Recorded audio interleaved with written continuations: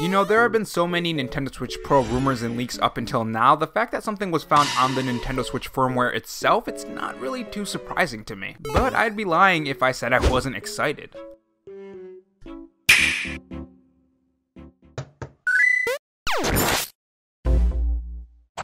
Hey guys, it's Rob here, and welcome back to the Robo-chan Show, where we cover the latest gaming news, leaks, and rumors from Microsoft, Sony, and Nintendo in 2020 and beyond. If you want to be kept up on the latest gaming news, make sure you click that red subscribe button below this video and that notification bell so you know when I upload.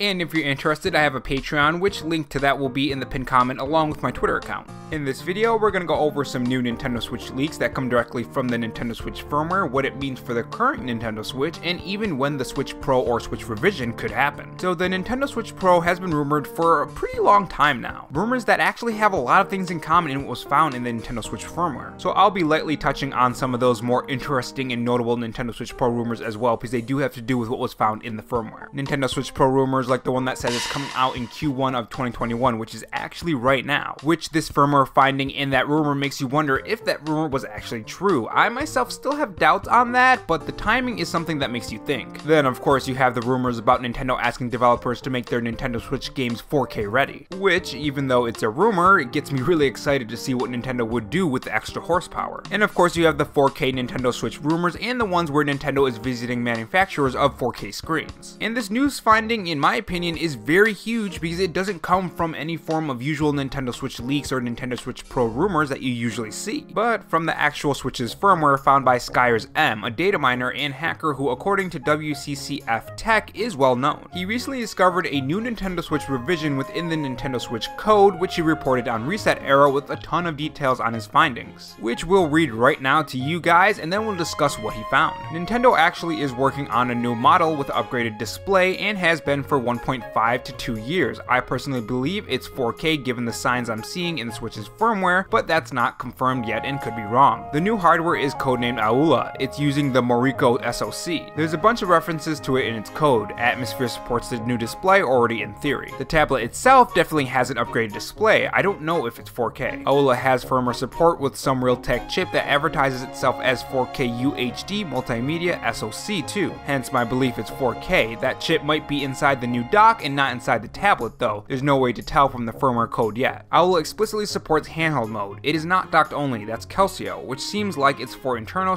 / only never releasing since Calcio has no game card slot and no battery. Moriko has substantially better cooling and battery life. It's a bona fide die shrink over the original generation. But yeah, I speculate games will be like the DSi enhanced games were, or like how some games benefit from PS4 Pro despite working on PS4. So this is pretty big news for the Nintendo Switch if this is true, and it would implicate some huge things not only for the Nintendo Switch first party titles but the third party titles too. Whatever you think about third party games, you have to admit some of them do not look the best and sometimes they don't run the best. Despite some Nintendo Switch ports looking incredible, by the way, for the Nintendo Switch of course. I honestly still can't believe they got Witcher 3 to run on the Nintendo Switch plus Doom Eternal and Doom, and of course not to mention other third party games. But with the Switch Pro, it could bump the resolution and frame rate up enough. Now whether the games will be 4K themselves or say 1080p 60 FPS or just a higher resolution in frame rate or what have you, we don't really know. Because keep in mind, just because it says 4K doesn't mean the games themselves will be 4K. The 4K could be for streaming services or games that are being streamed like Hitman and Resident Evil 7. That being said, it is rumored that Nintendo is telling its partners to get their games 4K ready, so keep that in the back of your mind going forward. And again, it's a rumor, so it's not fact right now. Now he does mention the DSi enhanced games, or if you're a PlayStation owner like me I guess, the PS4 games that work on the PS4 Pro, which this was part of his speculation, so keep that part in mind too. Now from what I understand, older Switch games could get a boost out of this if this speculation is right. Almost like a boost mode that the Series X has or the PS4 Pro or the PS5 has. The newest Nintendo Switch game, Age of Calamity, is a very good example of a game needing this. The game itself is fantastic, don't get me wrong, but the resolution and frame rate can be incredibly poor when playing it. Another thing to keep in mind is that most likely this chip that's going to be able to do 4K is probably going to be in the dock itself itself and not the handheld. So when you take it out of the dock, you can expect some kind of decrease in power like you do with the regular Nintendo Switch. But I think with the smaller screen and the better screen too, I think it'll look better anyways. And of course, whatever resolution and frame rate enhancements we get along with the new Nintendo Switch hardware. So the next question you have to ask is, when is this coming out? Well, if Nintendo has been working on the Switch Pro from 1.5 to 2 years, that would predate the virus, along with all the problems that the virus caused for Nintendo. So even though it's rumored for Q1, which I could see happening if the virus wasn't here, I wouldn't be surprised if there was some kind of delay or push for it. And when I say delay, I mean in the eyes of Nintendo, because we don't know if this is real, but if we're going off past rumors and leaks for Nintendo Switch Lite, I think we have a similar situation here. A bunch of rumors and leaks appear over and over and over again, and even at one point a shell appeared of the Nintendo Switch Lite, which that's actually kind of crazy. And this was well before the Nintendo Switch Lite was even out or anything. Now, if Nintendo does go that route of the DSi enhanced games type for the Nintendo Switch, this brings up a very important question. What's going to happen to the pre-existing users on the OG and Lite Switch? If they go the route of the new 3DS, will there be games that only work on the Switch Pro or the new 3DS, which honestly I wouldn't be surprised if that's what they call it. Now, most likely, by the way, the findings in the Switch code, it's looking like that could come true, but I think it's not as big of a deal as people are making out to seem when they think about that. I don't think every Nintendo Switch game is going to be locked behind the Switch Pro. I think it's going to be similar to the 3DS, where it was only a couple Nintendo Switch games, and the mass majority of Nintendo 3DS games that were released were playable across all models of the 3DS. Yes, the Switch Pro obviously is going to run better and look better than the previous models, but I think that's going to be the case if this does happen and if this is even real, because this could not be real. The Nintendo Switch is still selling massively well, and a lot of people just got a new Nintendo Switch, so I don't think Nintendo would bring out a new Switch Pro and lock away that many players. It wouldn't just be a bad consumer decision, it would be a bad financial decision for Nintendo. There's a reason why Cyberpunk kept the PS4 and Xbox One versions of that game. It's because there was a ton of money to be made on that install base, despite them lying about it, but that's not what this video is about. That being said, I think the Nintendo Switch Pro is needed with the current gaming landscape changing and next gen starting. Nintendo needs third-party support on the Nintendo Switch, even though first-party titles like Breath of the Wild 2 and Metroid Prime 4 and other games like Bayonetta 3 and No More Heroes 3 will be huge selling points aside from games already on the Nintendo Switch. Third-party games must be there on the Switch, and if it can't run any of these new games or the quality of the games are even worse than what we had in Age Calamity, we could see Nintendo end up in a N64/Wii U situation. A situation where, because of the console's form factor or how it's made or the power of the console, the third-party support is either not there or it's largely lacking. Or in the case of the Wii U, which did have a lot of bad third-party support, the quality just wasn't there. So a Switch Pro with extra power would be the wisest thing to keep the third-party support going and just an overall easier platform to develop for. Because remember, one of the big things for Nintendo when it comes to the relationship with devs is making an easy platform for them to develop on. That was one of the big things for the Switch. When Nintendo went around asking what they want from the Switch, that was one of the main things. Something that was surely affected by the Wii U.